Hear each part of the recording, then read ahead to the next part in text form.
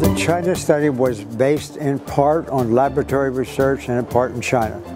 We learned that a diet that's made up of fruits, vegetables, grains, legumes, whole food, plant-based diet has an amazing ability to not only prevent serious diseases, but actually cure them.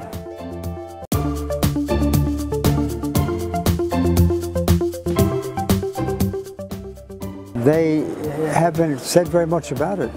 The criticism that has come from the non-scientific community and to some extent from the clinical community.